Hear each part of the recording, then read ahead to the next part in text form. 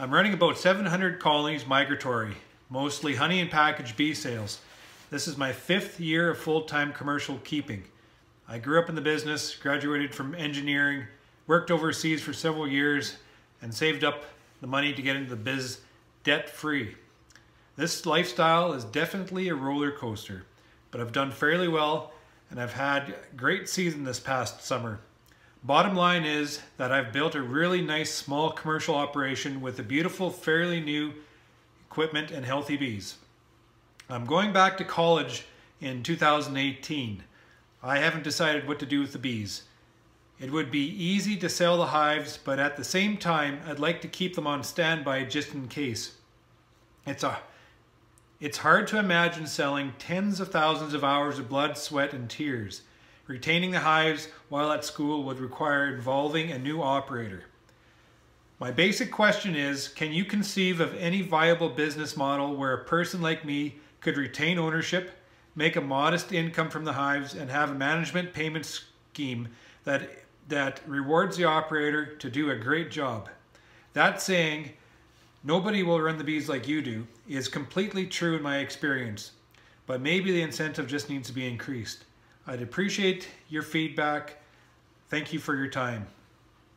So that's a good question. It's a question I seem to be getting lots of from beekeepers all over. This situation that you speak of is layered with all types of risk and work, stress, okay? If you want to hire somebody in to do your work, you have to hire somebody in that is capable, and it's going to be expensive. So you'll have to compensate them pretty fairly. And, you know, it can be very simply done. And it's done in the livestock industry quite often, is you just pay a percentage on the overall gross. More money the business makes, the more money they make. So it's kind of a reward system. But the problem is with bees is they die. And they die directly related to our management decisions. Beekeeping is so variable and really risky, and operations rest on the back of the beekeeper. So you have to actively be there to conduct the business. You can't, I would not suggest you just stepping back away from it, okay? So you could go down that route, and I don't see any reason why that wouldn't work out. That kind of follows along the same lines as leasing bees out.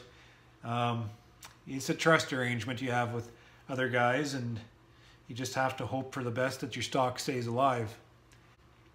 If I'd have to step away from the hives, let's say for 5 or 10 years, and because my interests changed or I've refocused, what I would do is I would sell all the depreciable assets, like your bee stock.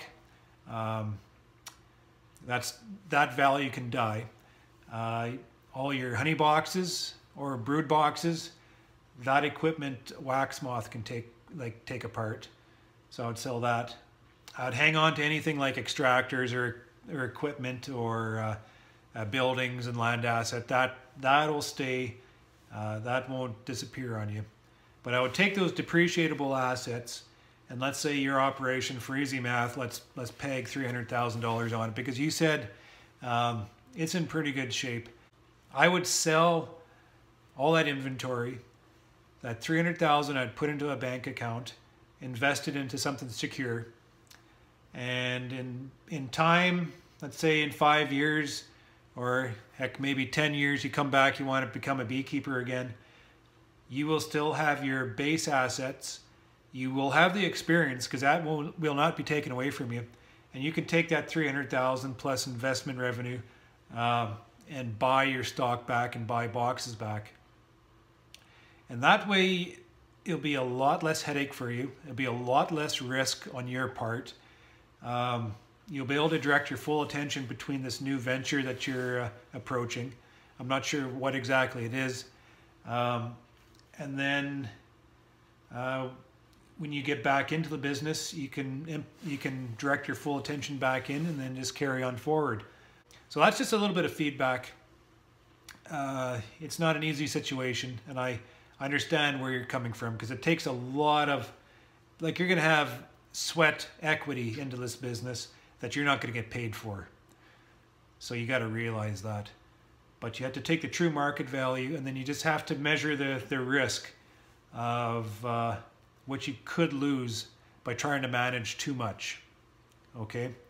And maybe it's better to cut your losses, take that value, hold it in a secure spot, and then reinvest it. Because bees are very liquidable. You could buy hives like at the drop of a hat anywhere. You can buy boxes the same way, you know. And if you have a good chunk of money behind you, you should be able to find that equipment fairly easy. So that's my little bit of feedback.